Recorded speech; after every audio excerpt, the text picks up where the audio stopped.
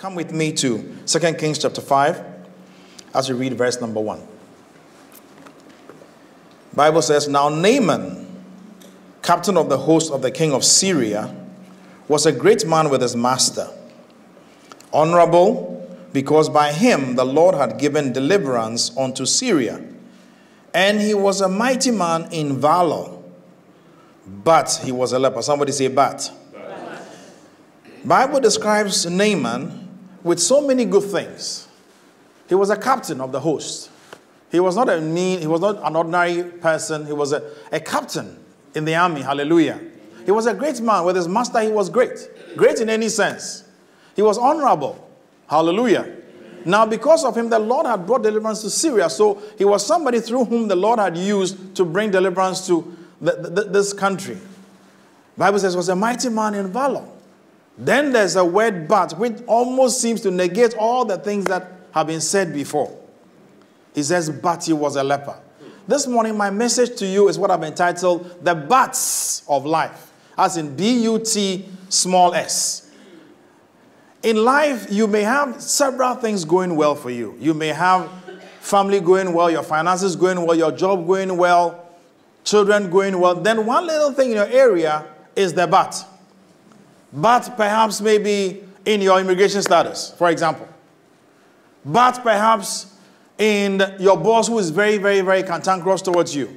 That but is that which, if you don't take care, would seem to affect the 90% which is going well. He was a mighty man, he was strong, he went to war and all that. That leprosy seems to have taken away all the glory that he ought to have had. And in life, there are things like that. There are several buts in life. But I came to encourage you this morning. First point I want to make is that everyone has a but. If we're to project our lives on the screen, you see that everyone here has a but. It doesn't matter who you are. It doesn't matter what you have done. It doesn't matter how long you've served the Lord. There is a but somewhere in your life. When we go to the Bible, we see all the people that we know about, that we speak about, they all had some buts in their life. Abraham was a man that God could meet with and speak with. Yet he had no child. Moses was a man that God would interact face to face and speak with. Yet he was a stammerer.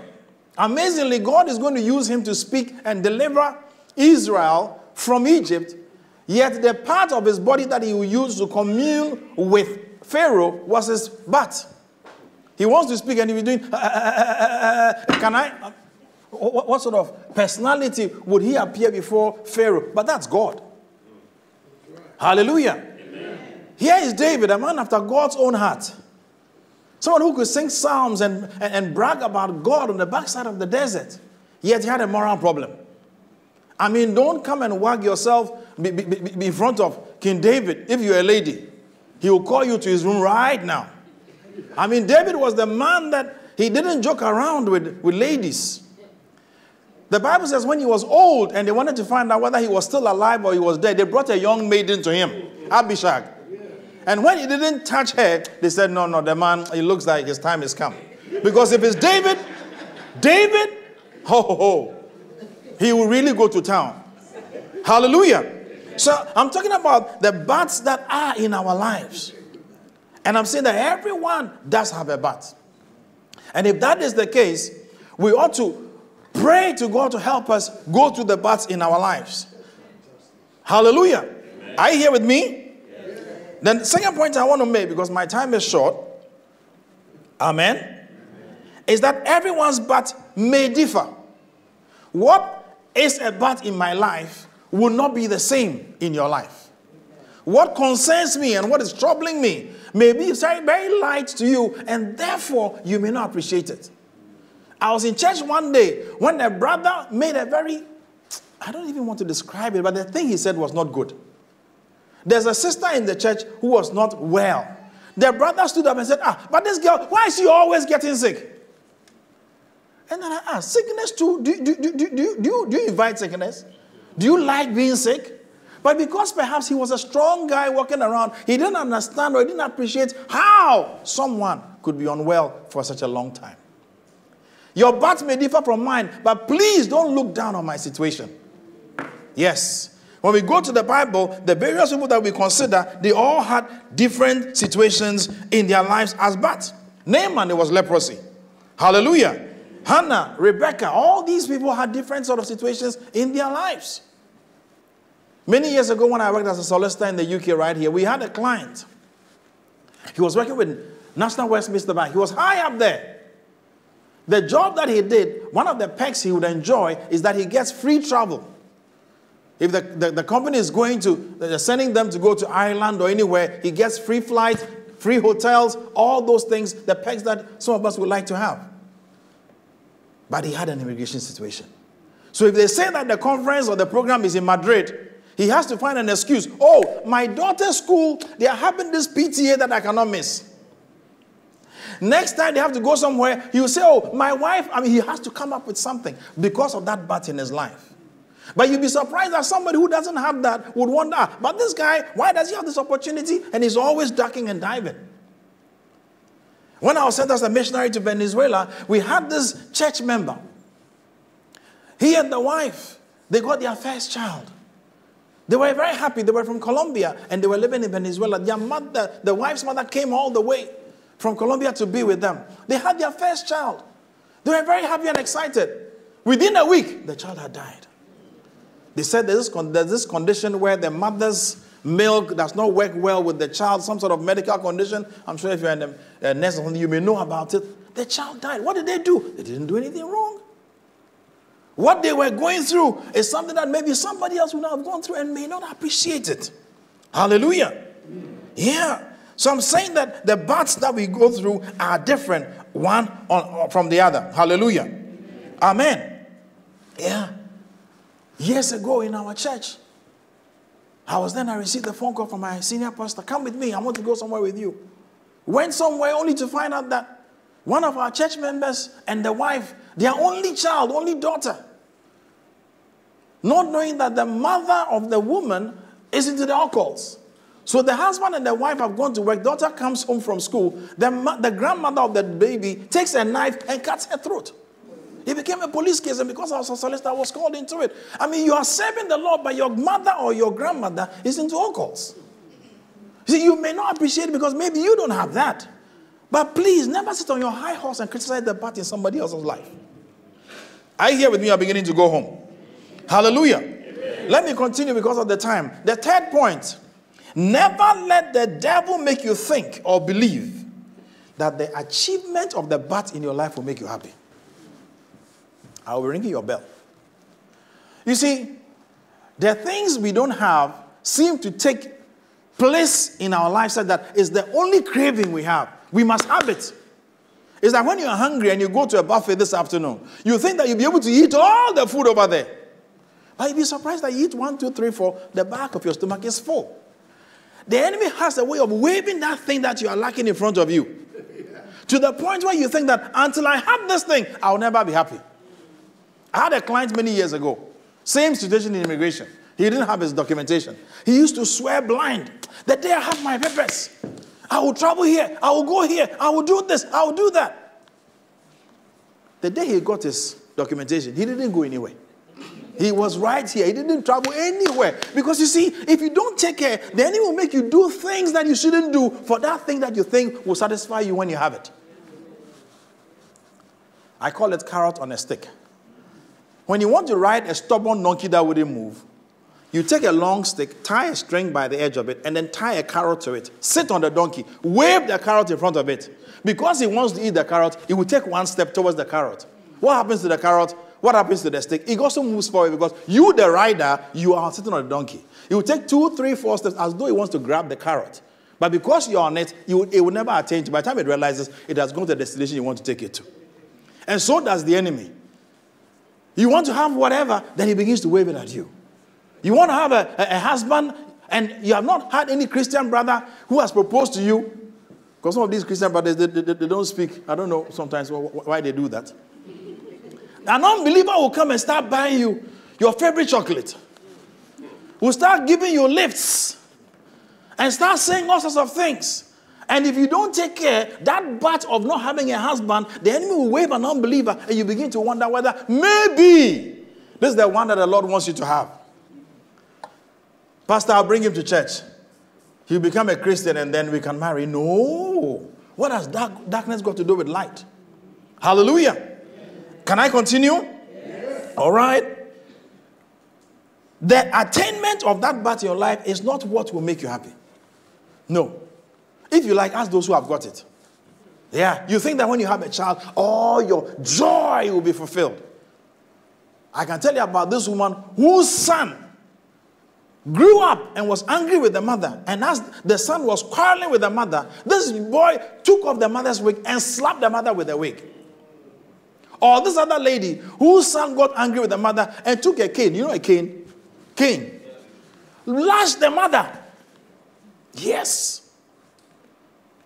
I'm not saying having a son is bad, but don't make it seem as though until you have that thing, you can never be happy. I had a church member when I was in our pastoring our church in Florida. She said to me, Pastor, my husband, for the past 3 years, I've been telling him. I said, what is it? He said, whenever he goes to the toilet, he doesn't shut the door. And then you perfume the whole apartment with his. And I said, is that a problem? He said, yes. I said, why is it that when he goes there, you don't just follow him and then close the door? And shut the door so that the perfume will not come out, because you are the one who is bothered by it for 3 years. I said to her, have you not read the scripture? Bible says the Lord, maybe I should show you that scripture. Hallelujah. Amen. Amen. The Lord does not make things straight. Look at Ecclesiastes 7 verse 13. Real quick. Consider the work of who? Scripture please, Ecclesiastes 7:13. It says, consider the work of God. For who can make straight which he hath made crooked? Who has made it crooked? Please answer me, church. Who has made the thing crooked? God. Have you seen a straight river before? Have you seen a straight mountain before? Are the clouds straight? It is we human beings who make straight things. Straight pole, straight walls, straight road. God doesn't make things straight. So the husband that you've married, he is not straight. He is not perfect. His defect is that when he goes in there, I don't know whether it's amnesia or whatever, that stops him from closing that particular door. And because of that, there's a marital quarrel. But you see, you can also make yourself happy in the marriage and close the door behind you so you can have the peace that you so desire. That bat she's been fighting for 3 years has denied her of her happiness, and she came to complain to me. So that's what the complaints you bring to pastors, you are just troubling them. You let me leave that for another time. Hallelujah. Number 4, God can use you to attain or achieve the but in someone else's life whilst yours is still outstanding. Can I say that again? You are waiting on God for something in particular. It's not coming, but then God will use you to be that conduit, that avenue through which somebody's but will come to pass. I remind you about Joseph. He had 2 dreams. All right? You know about Joseph's dreams. I need not go into that one. When God repeats something to you, it is a certainty. He makes an affirmation of what he's going to do. Now here is Joseph. He's in prison. His dreams haven't come to pass. He's going to be a slave in Potiphar's house. He's now in prison. And then he wakes up one morning. The baker and the butler dream dreams, and their faces are totally contorted and confused. Here comes Joseph, and he says, what's wrong with you? He said, we've had dreams and we don't understand the dreams. If I were Joseph, when I hear the word dream, if the dream is coming from here, I'll go here. Because all his problems has been because of dreams. He's in prison because of dreams. Yet he says, tell me your dream. Because the God that I serve, he's the interpreter of dreams. So he tells them their dream, and within a day, within 3 days, their dreams come to pass. Yet his dream of yesteryear, it still hasn't been accomplished. Can you pass that test? When you are looking for a child and your child is not coming after 3 years of marriage, and your neighbor comes to knock your door and says, please, I'm going to London Central. Can you take up my child for me? You need to get a job yourself. And then someone says, please help me to prepare my CV. And you're wondering, why are they coming to me? But it's only a test. And you have to pass that test. Hallelujah. Amen. Amen. Next point. It may well be, and I choose my words carefully, it may well be that you are not the one who has orchestrated the bat in your life. What did Naaman do for him to become a leper? all the ladies in the Bible were not having children. What was the cause? Did they do it, or did they bring it upon themselves? And lest you start accusing them that maybe they've had abortions or whatever, when you go and read, the Bible says that it was the Lord who had closed up their womb. So it is not the person's fault. Many years ago, I had a client sit before me. As she was talking to me about her legal matter, she started crying. She cried and cried and cried. And I opened my drawer, I took out my box of tissues, I placed it in front of her. She cried and she won't stop. Of course, you pay for time. So if you're going to use 1 hour to cry, we are okay. But I said, what is it? She wouldn't stop, all these things. After she finished, she said to me, lawyer, solicitor, the problem I have is that my husband and I have been married for a while and we don't have any children. My mother-in-law is in Africa, and whenever she calls or we call her, and my husband will pass the phone to her, the first thing she will say is, I want my grandchildren. No hello, no hi, no how are you doing? My grandchildren. As though that was not enough, now my husband has bought a ticket for her and she has come to live in our home. So I get up in the morning, Mama, good morning. What can I offer you for breakfast? My grandchildren.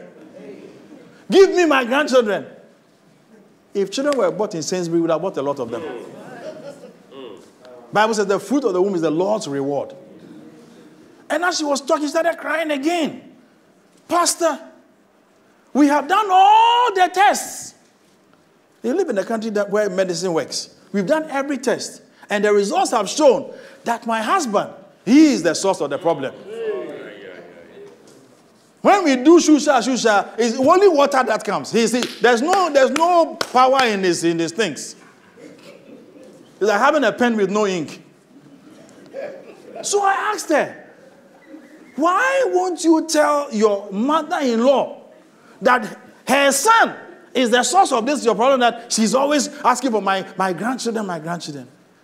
She looked at me in the face and said, in our culture, it is not right for me to tell my mother-in-law that her son, in fact, I almost got angry with her. You are being peppered morning, noon, and night.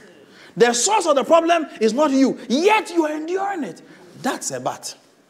So when you are going through a bad situation and you are not the cause, don't think that God has left you. Hallelujah. Amen. God, he will never leave you nor forsake you. Let me try and conclude because of the time. Saints of God, we never know why and how these things happen.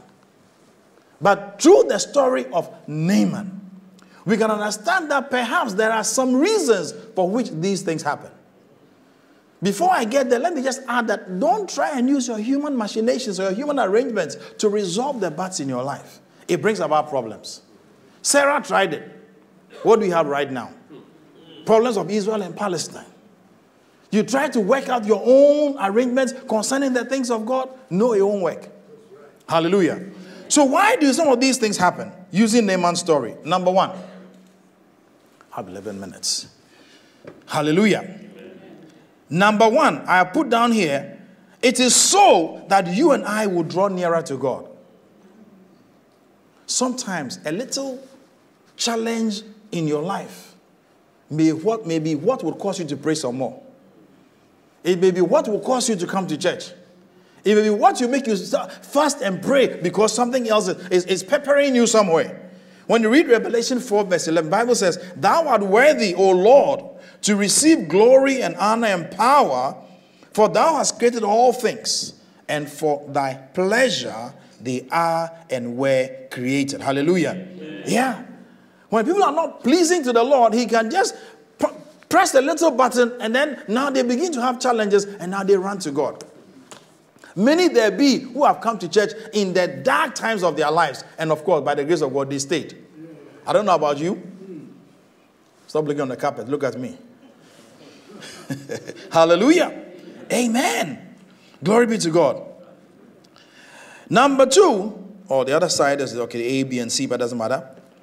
Why doesn't God give us answers immediately when we pray to him? I don't know why. But you see, when you read Job 23 verse 10, he says, When thou hast tried me, I shall come forth as gold. The gold in you and I only comes out through trials. There are things in you that you may not even know they exist. But God will take you through some situations and you see that, there was some gold in you. I'll tell you a story of a little boy whose mother sent him to go and buy something in the night. Not in the UK, but in the country where as he had to walk along the footpath, he had to go through a cemetery. As he was walking during the day, he could see his path. So he walked and went to buy the item. And on his way back, he had gotten dark. And unbeknown to him, his return path, they had dug a fresh grave there. So young boy walking, singing, chanting, whatever, he ends up falling into this grave. So he starts trying to jump up. You jump up. 5 minutes, 10 minutes. He was still trying. Then he heard a voice from the corner of the grave. Young man, stop trying to jump, but you can't. Hey! You guess what happened? Some strength came from somewhere. He jumped out of that 6-footer grave because he had heard a voice in the dark of night in the grave at that hour. Where did the strength come from? It didn't come from outside. He had it in him. But that little voice he heard was what caused him to jump out. God may want you to do some things and overcome some things only by reason of that thing you go through. So Job says that as you have tried me, I have come forth as gold. God is expecting some gold to come out of you in the name of Jesus. Next point is that sometimes it's to bring the person, usually an unbeliever, back to God. Back to God. So in Psalm 119 verse 67, the Bible says, before I was afflicted, I went astray. But now that I've been afflicted, he says, I have kept your word. People sin against God, misbehave and all that. Then when they face situations, then they come to God. Verse 71 of the same Psalm 119, he says, it was good for me that I have been afflicted, that I might learn thy statutes. The affliction is what caused the psalmist to learn the Lord's statutes. Someone asked a group of prisoners, how is it that in prison, prisoners seek the Lord and they come to know the Lord in the prison cells? One answered and said, over here in the prison, this doesn't work. So what do you mean by that? He said, person to person doesn't work. You are in your cell for several hours a day. You are kept in there. Nobody comes to you. They push your food under the door. He said, this doesn't work. Only this works. So now that person to person is not working, you begin to seek God. That is why in the midst of their affliction as prisoners, many of them are converted to Christ.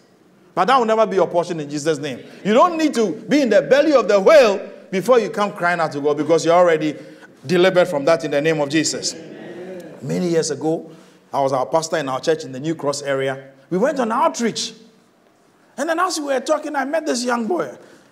I said, oh, give your life to Christ. This. He looked at me in the face. He said, what can your God do for me? He said, look, I have clothes to wear. I have a place to stay. Then he said, I have money in my pocket. What can your God do for me? But you see, then God will touch some part of his wherever. Then something will begin to face it. Then you now start asking questions. There are people who only through affliction will they turn to God. Yeah. Hallelujah. I have 6 minutes. Sometimes God wants to take certain things out of our lives.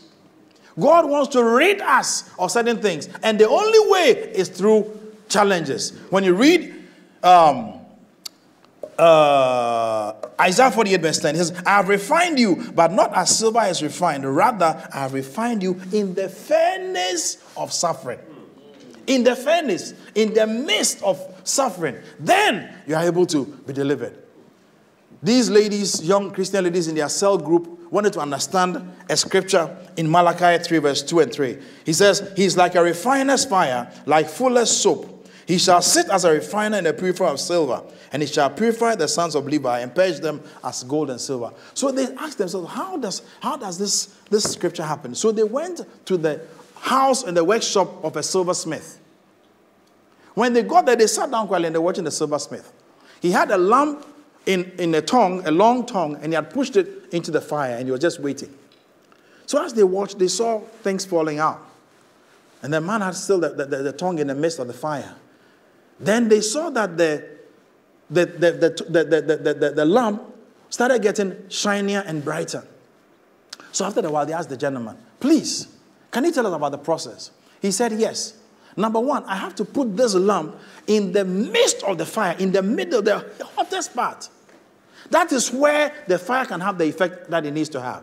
He said when it's in there, all the useless parts, called the dross, all that comes out. Then he asked him, how do you know that the process is over? He said, I only would know that it's finished when I can see my image on that object. Amen. God puts us in some sufferings to deliver us from pride, from ego, from all these self things, the lust and the things that we don't need in us. The fleshy things. When they fall out of us, only would we be taken out when God can see his image in us. So they understood that scripture. Sometimes the challenges we go through are only because God wants to see his image in us. Hallelujah. My final point for this morning. Why do these things happen? Is only because all things work together for good. You know that scripture, Romans 8. All things work together for good. All things will work together only when you are at the end. But when you are going through it, you will never know why you are going through this bat. But what I need you to understand is that God is not trying to destroy you. God is not trying to let you leave the faith. God is not trying to get you to backslide. He is right there in the midst of the fire with you. If you don't believe me, go and ask the Hebrew boys. He was with them in the fire. Hallelujah. His name is Jehovah Shammah, the God who is with us. Glory be to God. I end by sharing Luke chapter 1 with you. The Bible says Zachariah and his wife Elizabeth, they were righteous. They served God. They were not unbelievers. They were not backsliders. Zachariah actually was serving the Lord right there doing his work. There will be some Christians who press pause on their Christianity when they are having hardships. It may well be that Zachariah would be there. A church member will come and say, please, can you pray for me to have a child? And he will pray for the child. Somebody made a joke and said, when pastors are going through challenges, you never know, because pastors are like goats. When goats are sweating, you don't see. You don't have goats around here, so you don't know. Yeah. When a pastor will be standing and preaching powerfully, there is something that may be working against him, but he's still preaching. Hallelujah. Here's Zechariah, maybe baptizing somebody's child, yet he and the wife had no child. But he was doing his work in the house of the Lord. So it was his turn to go into the Holy of Holies to burn the incense. And as he is there, the angel comes to him and says, I am Gabriel. I've come from the presence of the Lord. I've come to tell you that you are going to have a child. So much was it that it was a shock and he began to doubt. The Bible says, when the Lord turned our captivity, we are them that dreamed. The Lord is going to turn your captivity in the name of Jesus. You missed a good place to say a loud amen. Amen. Hallelujah. That bat in his life, he said, the Lord is going to take care of it. He was wondering and doubting because time may have passed for it to erode his confidence and his faith. If your faith is being eroded, I came to stir it up for you this morning. In the name of Jesus. In the name of Jesus. Amen. So he says you would have a child. And you call the child John. Nobody understands why God did these things. But there's a verse I'm going to read to you. And I end with that one. I've got 1 minute. Come with me to Luke chapter 1, starting from verse 76. It says, and thou child. So this is Zechariah now speaking after the child has been born. And this is part of what he says. He says, and thou child shall be called the prophet of the highest. And thou shalt go before the face of the Lord to prepare his ways, to give knowledge of salvation unto his people by the remission of their sins. I can go on and on. God had determined that before his son Jesus Christ comes upon the scene, Jesus must have a forerunner. Somebody must come before Jesus. And God had determined in his infinite wisdom that the child to come before Jesus would be the only child born of Zechariah and Elizabeth. A forerunner doesn't come 2,000 years before. A forerunner doesn't come 100 years before. A forerunner must just come right there and then Christ appears. So God had determined that John the Baptist, the only child of Elizabeth and Zechariah, would come just at the time when Christ will be born. God had determined that all their years of waiting, of crying, of pleading, because the angel said, the Lord has heard your prayer. He must have been praying. So I came to encourage somebody, keep praying. Hallelujah. Yeah. Say to your neighbor, keep praying. Yeah, God had heard their prayer, and the solution was that John would come, but John must come just before Christ. Saints of God, I'm not out of word, I'm just out of time. But the point I want to make is that don't let that bat in your life cause you to backslide. Maybe you need to tell somebody who didn't come to church this morning that situation you're going through, God is going to see you through. God is going to come along with you. Come back to the house of the Lord. Come and serve the Lord. God is a faithful God. Faithful is he who has called us, and he also will do it. Why don't you rise up onto your feet? Just bow down your head right there in your seat. Father, in the name of Jesus, thank you so much for this morning. Thank you for the encouragement of your word. Cause us to trust in you completely. No matter what is going on around us. Oh Lord, you are not a God of circumstances. You are the God who controls all affairs. You run affairs of men, Father God. We give you thanks that whatever battle we are going through, Lord, you will come through for us. You will deliver us from it. At the end of it, oh Father God, you would have the victory. We will have the victory and you would have the glory. We give you thanks. We give you praise. In Jesus' mighty name, amen. Let's put our hands together. Let's welcome our pastor.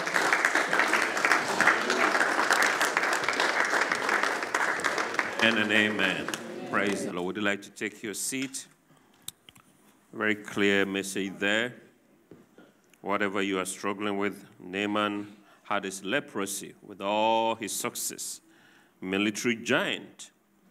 And he will cover that leprosy. Amen? And no matter what you are hiding, God has seen it. Just hand it over to him.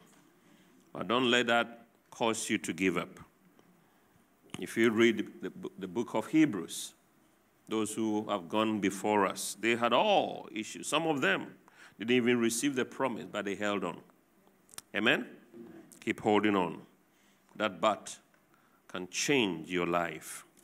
Amen? Thank you so much, Pastor, and that word. Don't let it go over your head just like that. Put it into practice. You can visit our channel, the YouTube channel, and listen and watch again and even share with others. Amen? Heavenly Father, would you seal that word? Would you bless your servant? And whatever but we might have in our lives, you, God, you know it. You know it, and you can do something about it. Turn our situations around, that all the glory will go to your precious holy name. Amen. Oh, Heavenly Father, I pray for those that are traveling in and those that are traveling out.